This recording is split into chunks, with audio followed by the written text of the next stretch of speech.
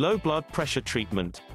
Low blood pressure that either doesn't cause signs or symptoms or causes only mild symptoms rarely requires treatment. If you have symptoms, treatment depends on the underlying cause. For instance, when low blood pressure is caused by medications, treatment usually involves changing or stopping the medication or lowering the dose.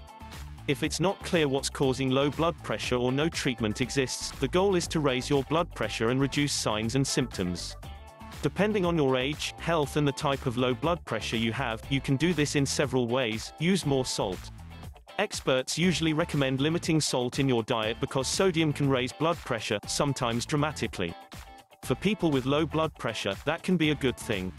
But because excess sodium can lead to heart failure, especially in older adults, it's important to check with your doctor before increasing the salt in your diet.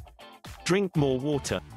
Fluids increase blood volume and help prevent dehydration, both of which are important in treating hypotension. Wear compression stockings.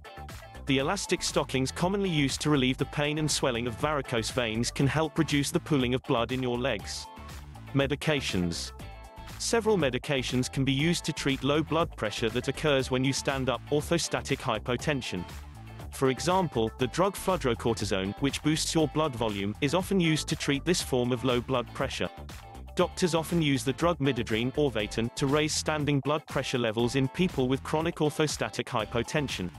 It works by restricting the ability of your blood vessels to expand, which raises blood pressure. For more our programs, click on the link in the description.